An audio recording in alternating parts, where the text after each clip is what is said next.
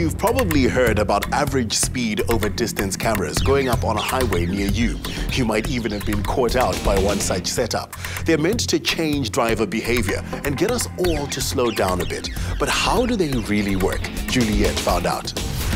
Speed is a huge problem on our roads and accounts for so many road deaths.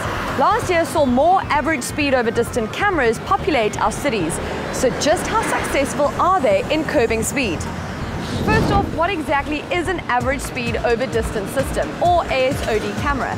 It's a system that calculates the average speed of a vehicle from the time it passes the first camera until it passes the second camera. Basically, it works like this. The first camera snaps your car at the time you pass it. A little further down the road, a second camera snaps your car and records the time you passed it.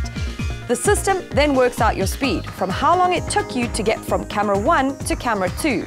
An ASOD camera uses specialized cameras which record every vehicle that passes. They are referred to as automatic number plate recognition, or ANPR cameras. There is also a GPS receiver connected to each camera to accurately relay the time. In each camera cluster, there are 2 cameras synced to each other. Each unit is equipped with an onboard computer that processes the information passed onto it by the cameras using proprietary software. The camera uses the number plate of a vehicle as its trigger. Once a number plate has been detected, one camera takes a snapshot of the number plate and the other takes an overview snapshot of the vehicle. At this point, the exact time that the vehicle passed the camera is also captured. The system then combines the 2 images, location coordinates, date and timestamp into one encrypted file. This process takes place in the cameras at each end of that section of road.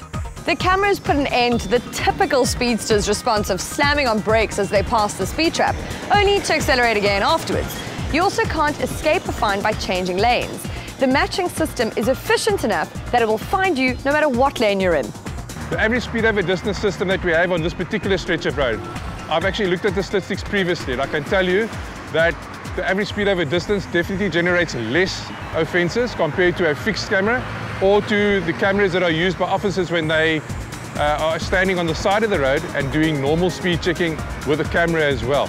We moved to the average speed over distance system because we felt it was a more fair system to measure people's speeds in the first instance, and also that it was more effective over a longer period of the road.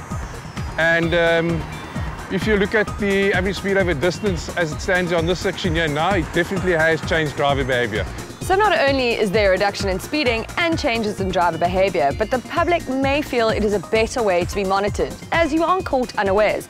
Not that you should be speeding in the first place, but I'm all for technology that keeps people safer on our roads.